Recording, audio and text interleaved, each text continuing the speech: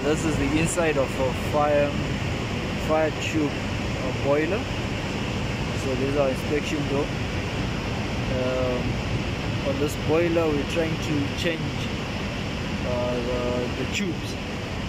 So I'm going to walk you through the process of changing the tubes so you can get a better look. This is inside.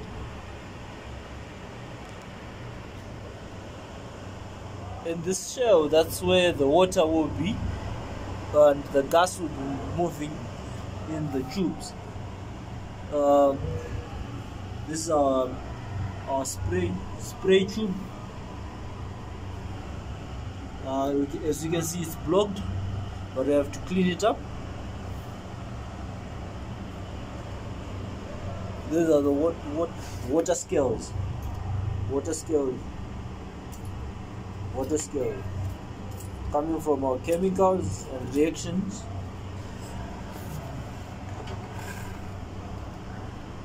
Inside our boiler.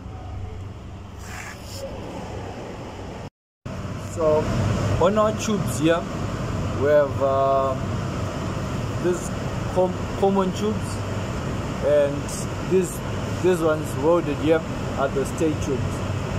When we're doing our maintenance, we change the common tubes and we leave the stay tubes. The stay tubes last for a lifetime because number one, they're a bit thick than the common tubes, and these ones are welded in to our back plates, the both plates, the back plate and the front plate.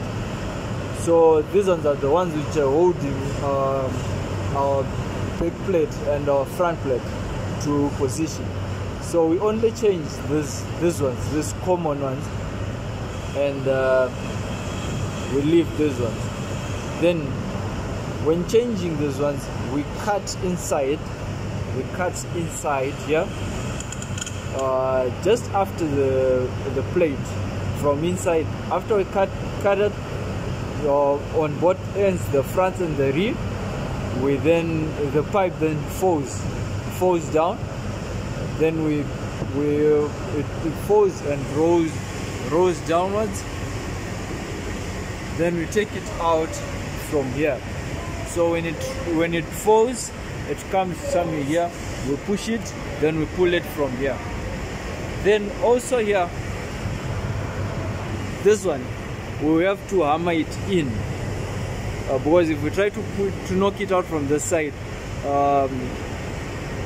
the residue from the scales which come from our water treatment will be holding it tight. It will be that tight that we cannot pull it out, but it's much easier if we try to hit it in from inside. So now I'm going to show you the process of cutting out the pipe.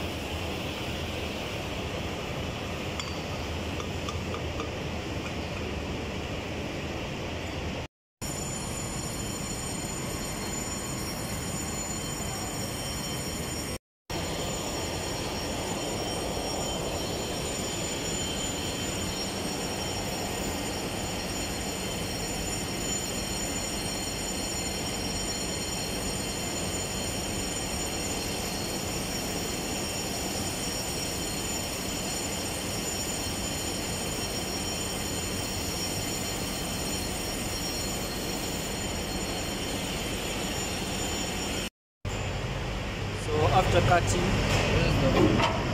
now we want to push the pipe so it falls down, so we can pull it from that side, from that wall, inspection wall. That's where we're going to pull it from.